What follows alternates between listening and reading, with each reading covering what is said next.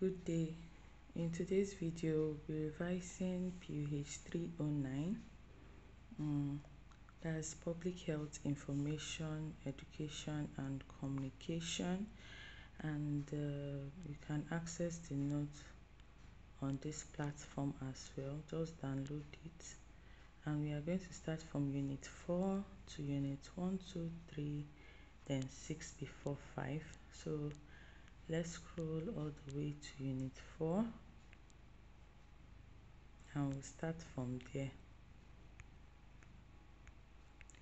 Fine. Unit 4, the scope and of information, communication and education.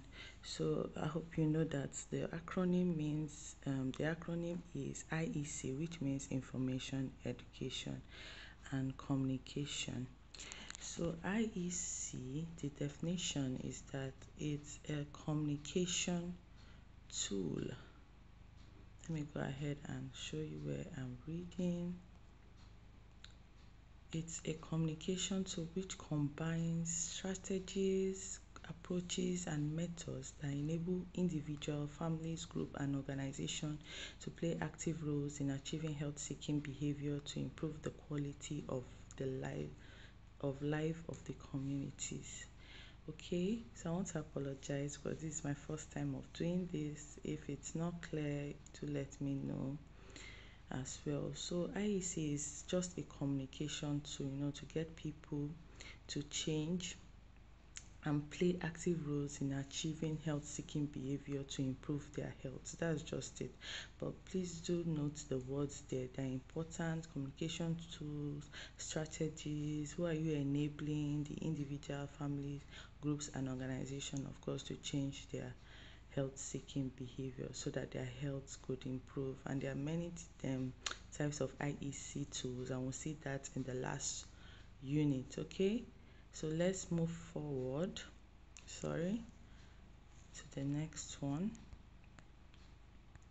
The concept of IEC. Okay, so I means information, which includes the generation and destination of general technical information. So this is what you are passing to the people, to the community, to the individuals, to create awareness among policymakers, academics, general public. These are the people you are passing the information. They are passing this message to, which is the information. Next is the E, which is education. It refers to the process of facilitating learning to enable audiences to make rational, informed decisions to influence their behavior over the long term. It's the way you are going to tell them how they are going to learn. It's the way, the process of facilitating learning to enable them to change or make decisions that will influence their behavior. Please note that this class is a revision class, so I've taught this already in the class in detail. Okay, so we are just revising, which will help you to remember what you ought to for your exams when school resumes. Okay, so communication, which is the C, is the planned process aimed at motivating people to adopt new attitudes. That's the way you tell them to do what you want them to do so that their attitude will change. It's based on their concerns, perceived needs, beliefs, and practice. It's a two-way system. The sender and the receiver. We'll get to see that in Unit 5 and all that. So next, after learning the definition and the concept of IEC, we have to look at the key elements in IEC, and we have there 5. IEC aims to achieve measurable behavior and attitude change among specific audience. So that is one, based on the needs of well-defined and well-researched audience. So you have to find out the audience you are trying to pass on that information, that particular information you want to pass on, and you just go like that. You have to define them and you have to research the audience so that you know their needs. Requires planned and multicultural interventions which combine information, education, and motivational processes. It needs to be well synchronized and articulated with the provision of relevant products. It requires multidisciplinary skills and may borrow techniques and methods from various discipline. So it's not just health. It borrows techniques from education and all that, the way you teach, and can combine from various disciplines just to pass the information to get people to change their health seeking behavior. So what can IEC do for a health program? So if the service delivery system is put in place properly, it will increase high level political support, get those politicians to change the rules, policymakers to be able to make policies that actually solve the problem in the community, to gain public support, institutional response as well, which is needed for the program. It also increases program planners and managers awareness and knowledge of constraints faced by service users and service providers. It will increase the demand for services.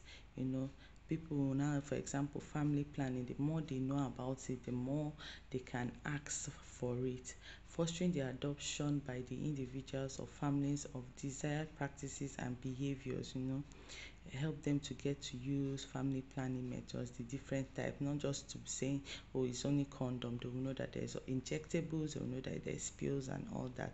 Countering negative attitudes based on misunderstanding and rumors, people that have the incorrect belief that oral pill makes young women sterile. So by the time you educate them and let them know, oh, this is incorrect, this is how it works, blah, blah, blah, blah, blah, then they can now understand and believe this and adopt this new attitude whereby they can now use oral pill as an alternative to using condom. So teaching specific skills or knowledge, they know how to use the condom, because when you're going to teach them about condom, that they can use it for as a way of family planning, you can't just tell them, oh, we are going to use it. You have to teach them how to use it. It improves interpersonal communication and counseling skills of service providers that are actually going to be interactive with those who are using this service. So when you are revising, please always read the summary, the conclusion, everything, and also look at the tutor marked assignment. Very important. Very, very important. So the conclusion is that it improves communication approaches, IEC, to improve the health status of clients. Okay, right? So that is just it. So let's move forward. I'm trying to save time because I don't want this video to be long. So let's go ahead to look at Unit 1, which is the next one from Unit 4 to Unit 1. Okay, so Unit 1 is the scope of health education. Okay, so let's look at the definition of health education. Now, the major definition you want to see is the one by WHO, which is for public health education. What does WHO define it as? It's defined as the process of helping people to learn it's the process of helping people to learn what to do and how to do it right in order to achieve improved health status. It's just straightforward. You're getting people to learn what to do and how to do it right so that their health status can improve. So it's an ongoing process, and through the learner is helped to acquire health practices that will lead to change in health behavior. So let us look at the principles of health education. Please note, the principles of health education is different from principles of learning, which we'll see later. Please don't mix it up. Most students do mix it up. Okay, so we have principle number 1 is that all health, disease or illness states whose etiology is well known have a behavioral component. Okay, this means that action which people take do contribute to the onset and development of any disease or illness. So we should know that health or the disease illness state of individuals is influenced by their behavior. So that is why we are targeting behavioral change. So principle number 2, people are more committed to the actions and change process which they choose for themselves. So you can't force it on people. if you want them to change their behavior, they have to choose it for themselves. So third principle is that learning can best be accomplished in an environment where both the teacher and learner are comfortable and can communicate effectively. Okay, for example, if mosquito is biting you, you are in an environment, dirty environment, and mosquito is biting you guys, and I'm teaching, you don't really pay attention to what I have to say. And as well, the mosquito will be biting me, so the environment is not comfortable. So learning is best accomplished in an environment where both of us are comfortable and can communicate effectively. Now, the next is the structures of health education. And we have three categories of people. We have the individual, we have the family, and we have the community. Now, this is this levels is where education intervention strategies are often applied. So you can start from the individual, move into the family and the community. The individual is the basic member of a family. So we have the individual is in the family and the family is in the community. They are linked together, so we should know that family is the basic unit of the community, and the community is where the family and individual claim and live lives physically. It influences the health practice and culture of the individual based on the facility and activities acceptable as socio-cultural practices. So that's what you see in the community. Also, I said note the conclusion is the place occupied by health education and promotion in the community. It helps to conceptualize and anticipate the roles to be played that must be played in identifying the needs of this structure of health education.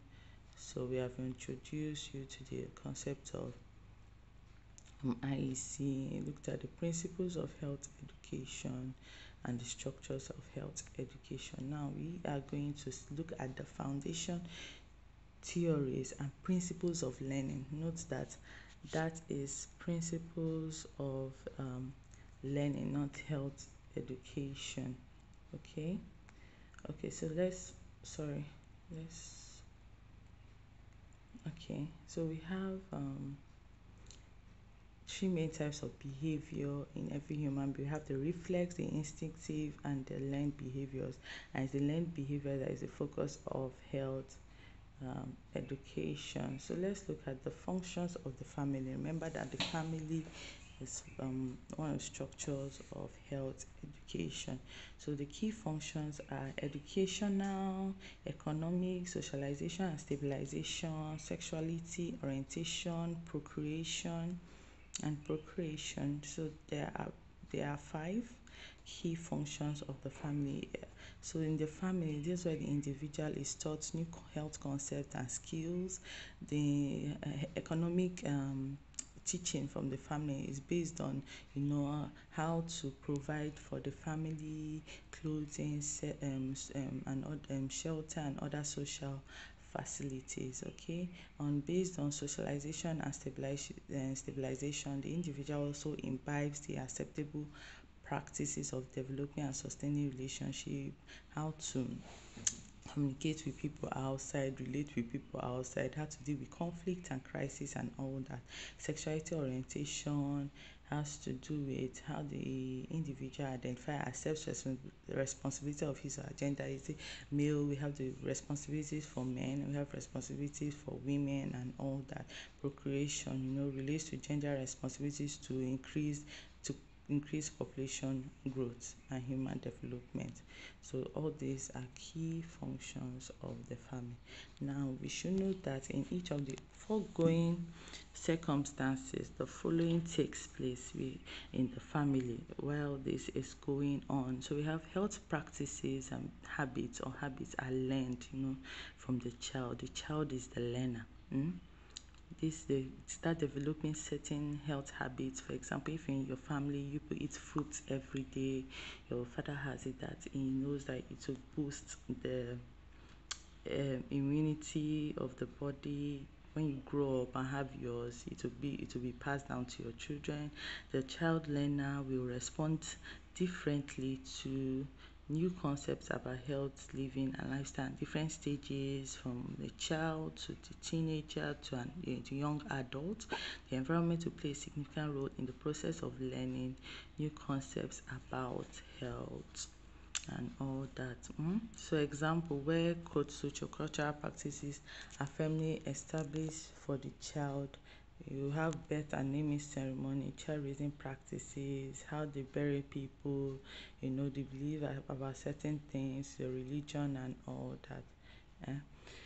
You can look at the self-assessment questions as well and check for the consequences of these practices on the individual and all that. So let's move on to the foundational theories that we have. We have two, and the first one is the Godfrey Hobsbawm's theory of factors which influence learning. So Hobsbawm postulates that human habits are associated with the priority of needs for performing health actions. Okay, so we had six major factors that are here. So he postulated that human habits, of course, has to do with priority needs of an individual towards performing health actions. And so there's a sequence. One thing leads to another. We have the awareness, which relates to knowledge, understanding, belief, attitude, and habits. So awareness relates, when someone is aware, the person now gains knowledge of that, the person now understands it, and from there the person will now believe what he or she is now has now understood, and will now go ahead to act on it, develop an attitude, and that will now lead to practices, habits of the individual. So to analyze the process of learning new health concept that it is important to start with the level of awareness.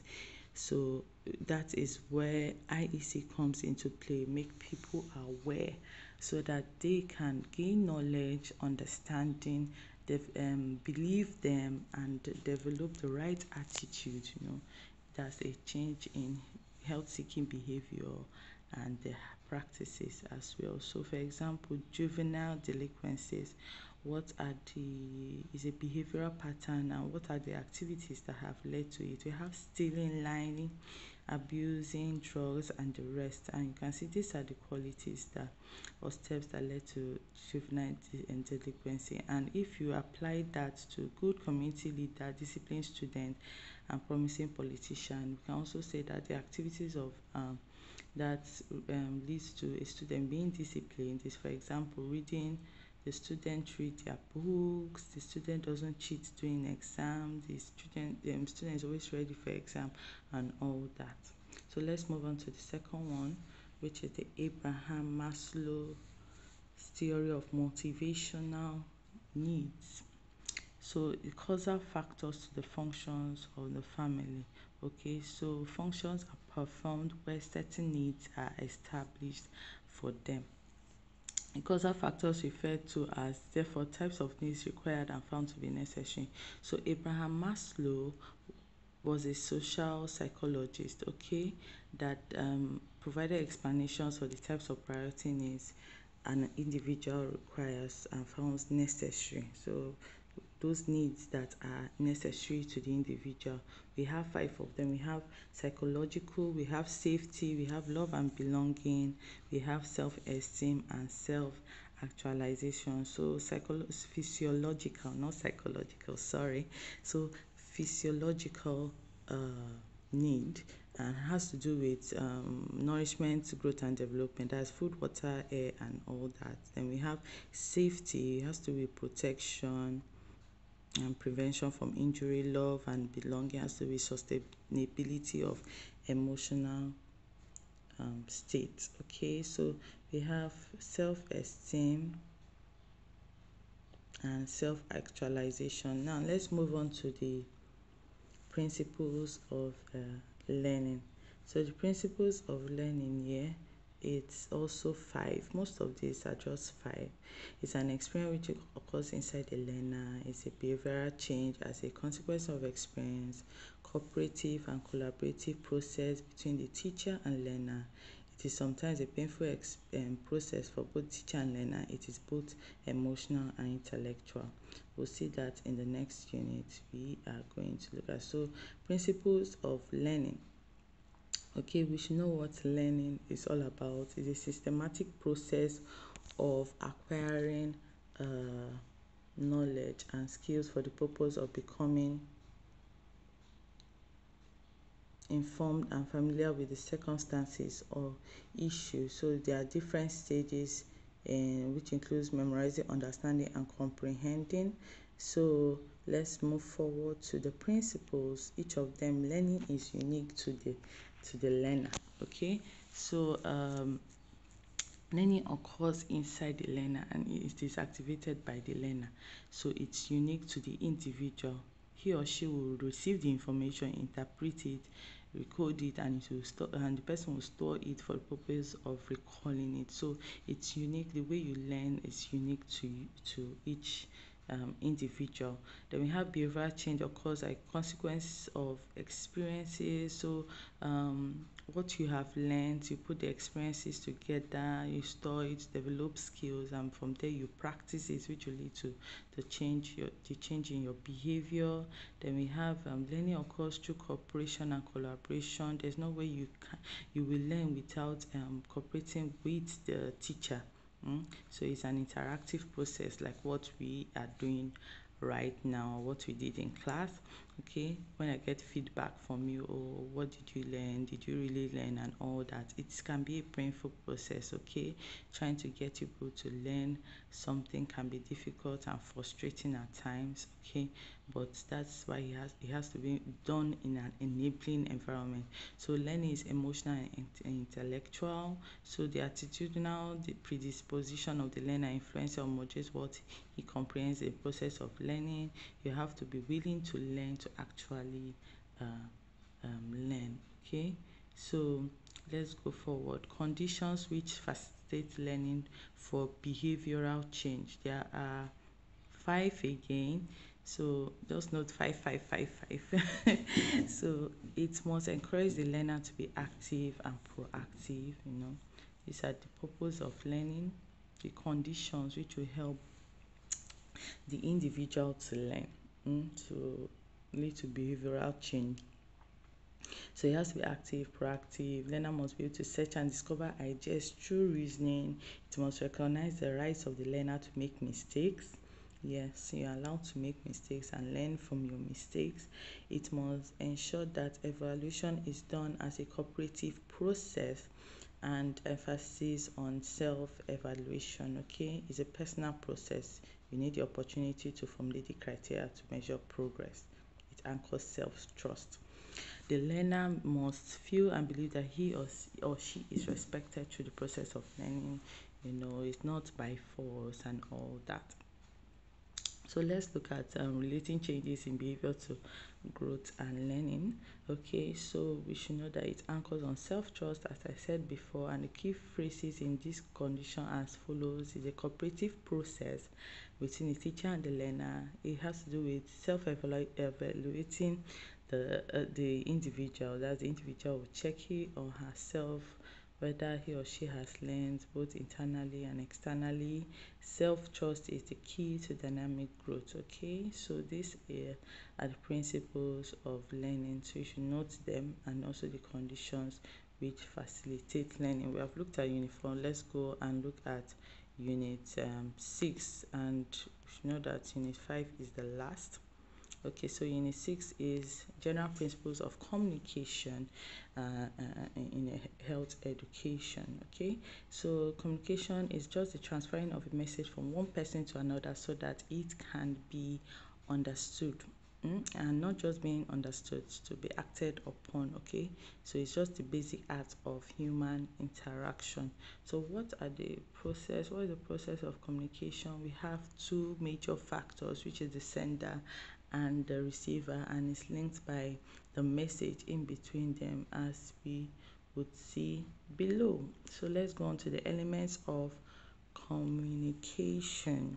So we have the who, what, channel, to whom, and effect, and this equals to the encoder, the message, the Method of contact, receiver, and feedback. The encoder is also known as the person that is sending the message, the sender, the source, the transmitter or communicator. Okay, that is the first component of the element.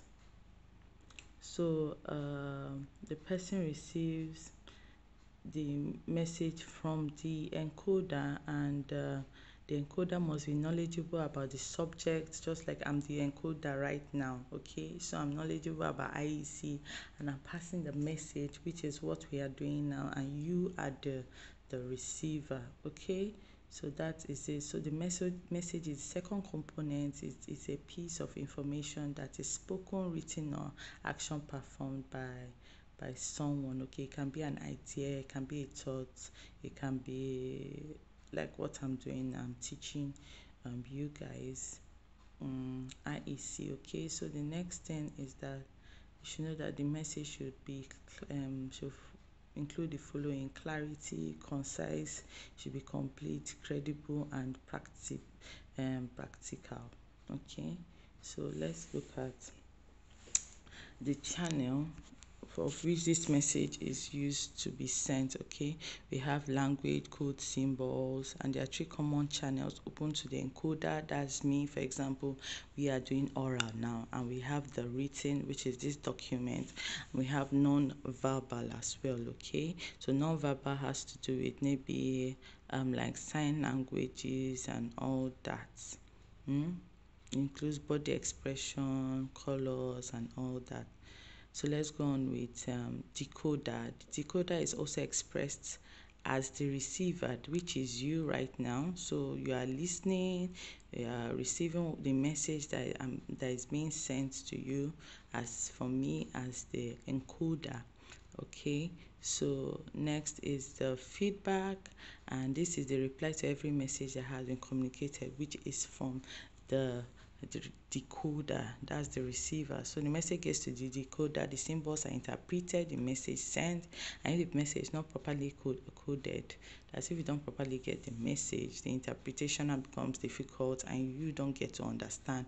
And so the feedback is either positive or negative. So positive is if you actually got the message that was sent, and negative if you didn't get the message that was sent. Okay, so please do note the drawing there from message, the channel to the decoder, feedback, and back to the encoder. So we have the principles of effective health communication practice. Okay, so you have accuracy, availability, balance, consistency, cultural competence, evidence-based, reach, reliability, repetition, timeliness, and understandability. Okay, for a health communication practice to be effective, it has to have this guided by this principle. It has to be accurate, valid. It has to be put there for them to see, made available. It has to be consistent. It has to be based on their cultural needs, acceptable to their culture, and it has to, for timeliness, the content is provided or available when the audience is more receptive. So you have to set a particular time that they can be able to receive that particular information. Of course, they have to understand whatever they are getting. Okay, so you have to know these key elements and know what they mean. So let's move on to unit 5, which is the last unit we'll be looking at in this we're revising. So we have various media in IEC. Okay, so we have three major forms of media. We have traditional media, printed and small media, and mass media. Okay, before that, you also have to know what health communication is, which is a key strategy to inform the public about health concerns and to maintain important health issues on the public agenda. Okay, so it's just directed towards improving the health of the individual, and encompasses several areas which include entertainment and education and all that. Okay, so let's go on to the types of media we have. Traditional media, of course, this particular unit is simple.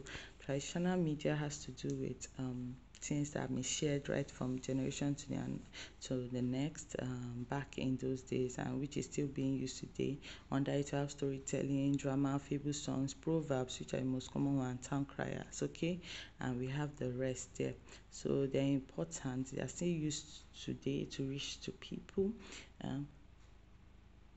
Because of its entertainment value, okay? So it creates the atmosphere for effective learning and possible action, okay? It's mainly used to address issues affecting people's day-to-day life, such as marriage, religion, health and disease and all that, okay? So we have printed and small media. Of course, we have the flyers, the pamphlets, the photograph, the billboards, banner and the rest. They are commonly produced centrally and distributed. Their own materials at least to be involved in developing concepts and illustration, okay? It's drawing on the walls, building and the rest is meeting place can also be effective as well. So the mass media, of course, is made up of the radio, the TV, films and newspaper. Okay, so radio is the most popular and widely used accessible media in Nigeria, followed by TV and mass media. The advantage, we'll look at it as we go to it now, okay? So we should know that before we go to disadvantages and advantages, we should know that there are different uses for each type of media. Okay, so for if you want to reach rural women, you won't go and use TV and all that. So you will know the type to use for them. And if you want to reach young people, you have to note the type to be used for them. So the advantages of pamphlet and media is that it's flexible, is widely accepted, people there's high believability and good local coverage as well. Disadvantages, of course, some are not printed well. Number of people who give it to is quite small and it has a very short lifespan. So TV, of course, is dynamic, it's interesting, high attention because it combines sight and sound. Okay, high cost. Buying TV is very costly, fleeting exposure, and it doesn't have a specific audience. Okay, it shows it to everybody. Then we have billboard and posters, constantly seeing them. Every time you look at them, they're always there. Low cost, it's flexible for flyers, they are very cheap, and of course it's not specific, no audience, it just shows everybody, short lifespan, and it's just there, it can't be moved, it's static. Okay, so we have drama. Drama is dynamic, it's flexible, it can move, it's mobile, but however, the entertainment value sometimes overshadows the message and requires people who can act properly to be able to pass on that information. We have radio, mass use, but it has low attention. Okay, so we have workshop where you exchange ideas. We have caps, t-shirts, which the message can be presented attractively. However, the message might not be read, or it has a short-term exposure. How do you take care of these materials and equipment, especially the ones used in mass media? You have to clean them, read the instructions before use and all that. Know how to use each of the materials, how to present a poster. We did this in class. How to actually present a flyer so that it can pass the message which you are trying to get the people to learn. Okay, so then we have videos used especially for real life situations. Then we have pamphlets, which as the way you keep them, preserve them, or extend their lifespan is to keep them away from sunlight, display them in a place where people can see and pick up easily. Then we have funnel grabs as well. They are boards covered with cloth and cloth pictures and attached so that people can see it as and get the information you want to pass. You keep your audio visual equipment dry and free from dust and run head cleaner tape over them regularly. Okay, so you should know that past efforts using mass media in, for example, nutrition and communication, yielded disappointing results. Okay, so quality of many programs was inferior due to lack of training and preparation. So you have to be trained, you have to gather the required resources so that you'll be able to plan very well to use the appropriate IEC tool for the appropriate audience. Okay, so we have looked at it. You should note the traditional and popular media in your area and how you can use them for IEC interventions. So we have come to the end of this class, to the end of this revision. I hope you really understood you have really understood what we spoke about in class. And if you have any question, please do feel free to ask, maybe through this platform or through your course rep. I just want you to know that you should continue to stay safe and don't forget to read your books as well. Okay, because when school resumes, the exam questions are already set and we'll begin with that. So I hope with this you'll be able to revise properly, and thank you for your time. God bless you as well. Bye.